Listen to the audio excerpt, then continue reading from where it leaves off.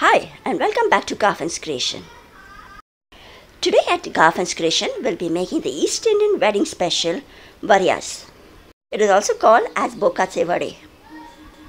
This fantastic Varia recipe is contributed by my sister Gloria and D'Souza. So we'll be making this recipe together. It's very easy to prepare and a must-have for East Indian weddings. You'll find the list of all the ingredients in the description box below. We'll begin by preparing the flour for the Varias. That I have taken half a cup Urad Dal, also called as black gram dal. Next, I'll be taking half a cup of rice and half a cup of Chana Dal, also called as split chickpeas. First, we need to wash this thoroughly, then dry it and then make a powder out of it. So now I have washed all these. I'll just spread them over a tray. I'll spread them individually so that it's easy to grind later. This is how traditionally the East Indian Varias were made. All the lentils and rice were washed thoroughly, dried and then made into a powder in the mill. So now I'll keep this in the sun to get dried completely. And we'll also let the rice and the Chana Dal dry too. Since it's very hot these days, it just took me a few hours to get this completely dried. Now once this is completely dried, we need to make a powder out of it. If you're making larger quantities, you can grind them at the mill too.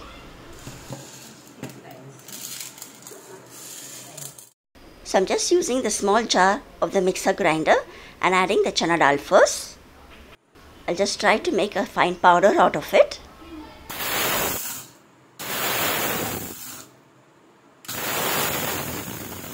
After making it into a powder, I'll just add it all into a bowl. And you can see how fine this is. You can grind it as fine as you can. But this is a little bit grainy, but that's okay. Next, I'll be grinding the Urad Dal and the rice as well. We will not be sieving these lentils and rice atta, so try to make it as fine as possible.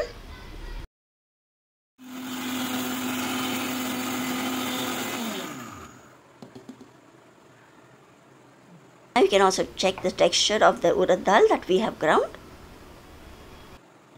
We need to combine all the flours together. So I'll be adding this Urad Dal flour too in the same bowl where I had placed the chana atta. And now lastly, I'll be also grinding the rice. I have used the fine rice here.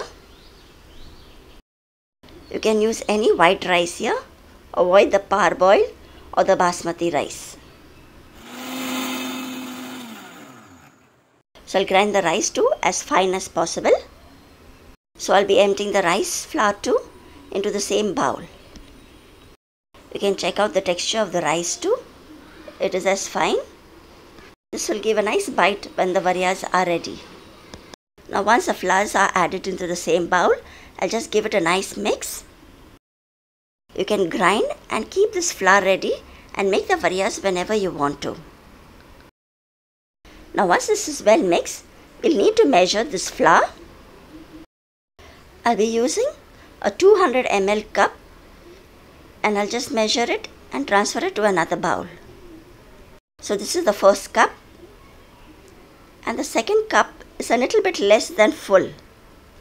So you get approximate 2 cups of flour after it is ground. So now you can see this is a little bit less than 2 cups. Why we need to measure this is we need to take the same equal amount of all-purpose flour or Maida. So now in this same bowl, I'll be sieving approximate 2 cups of all-purpose flour. In place of all-purpose flour, you can also use whole wheat flour. The Varias get a good soft texture when you're using Maida as compared to whole wheat flour. So you can replace the all-purpose flour with whole wheat flour too. So I've taken approximate 2 cups of all-purpose flour and sieved it into the same bowl.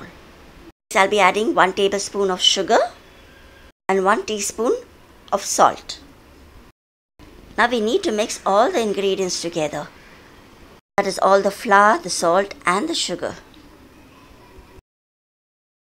Once this is done, we'll just keep it aside and we will activate the yeast. To activate the yeast, I have taken 1 cup of warm water. Water should not be too very hot. And to this I'll be adding 1 tablespoon of grained sugar. I'll just mix the sugar and the water a little bit till the sugar is a little bit dissolved and add 1 teaspoon of yeast. I'm going to use dry yeast here. You can also use fresh yeast if available. I'll just spread it on the water and give it a nice mix. And now we will let this activate, and this will take around 5 to 10 minutes. After 10 minutes, the yeast is well activated. When it gets frothy, it means it's ready to use. I'll just make a small well into the flour what we had kept ready earlier and add the yeast into it.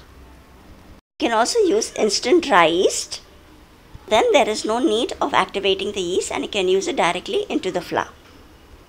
So now I'll be kneading this into a soft, sticky dough. So I've taken another 1 cup of warm water and be adding it gradually till I get a nice sticky dough from this. We do not have to make the batter too very runny, as then it would be difficult to form the Varias. So add the water gradually till you get a nice sticky dough and not too very runny as well. So now I'll be adding the rest of the water too. The water quantity will depend on the flour, that is the all-purpose flour too, so add it gradually. So now you can see how sticky this is, and I'll be kneading this for another 5 to 8 minutes. Once the dough has come together, just gather it together and just knead it, and also need to pull it up and bang it back into the bowl. This will make the dough nice and airy and will also rise up soon. So I have used approximate 1 full cup of water for kneading this. And then after kneading this dough for around 7 to 8 minutes, we will let the dough rest. So now after kneading this for some time, we can see how the dough, the texture is. It's quite sticky, but it is not at all runny. So I'll just dip my hand in some water and just gather the dough together in the center and press it down. Traditionally, when the dough was kneaded, they used to make a large cross over the batter and then let it ferment. So I'll just be poking some holes with my finger and let this dough rise. It will take around 3 to 4 hours for it to double in size. Also depending on how hot the weather is. It took me around 2.5 hours for it to get rise and to double in size. Once it's well risen, just dip your hand into the water and gather the dough into the center and then flatten it again to knock off the air. Now we will let this rise again for around 15 to 20 minutes. So now it's time to fry the Varias. For that I've heated a pan and taken sufficient oil for deep frying. Check whether your oil is ready. Just drop a little piece of the dough into it. It should float immediately on top. That means your oil is ready. Now I will just reduce the flame to medium. You can see that the dough is risen again. Just gather it into the center and we'll start making the Varias. To make the Varias or Bhokache Vade, just dip your hand into the water and take a small portion of the dough. Now roll the dough well so that there are no cracks and you get a smooth ball, and then flatten it a little. Once it's shaped well, make a hole into the center using a finger. This is the same way as you do Mendu Vadas too. And now immediately we will drop it into the hot oil. So we can see again that next time whenever you start doing the Varias again, you need to wet your hands and take a portion and make it into a round ball, flatten it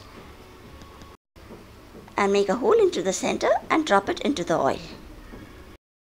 Once you have dropped the Varias into the oil, they come floating up. Now we will fry this till they are nice and golden brown.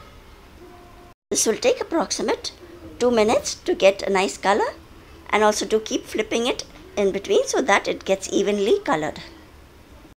You need to maintain the temperature of the oil, so if you feel the Varias are getting dark too soon, just reduce the flame.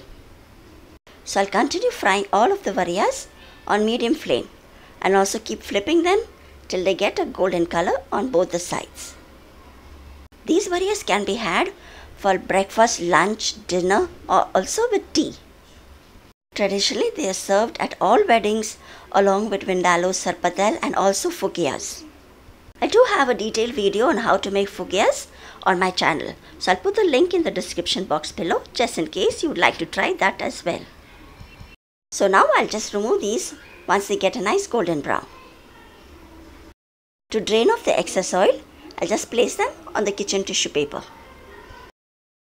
This Varia recipe is not too very sweet, so you can have it along with tea as well as other food items as well. So I'll continue making the rest of the Varias in the same way.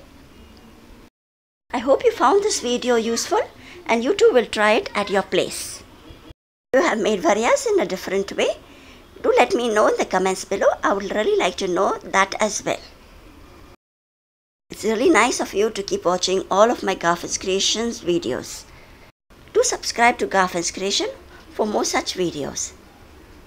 I'll see you soon in the next video too. Till then, keep watching. Take care. Bye-bye.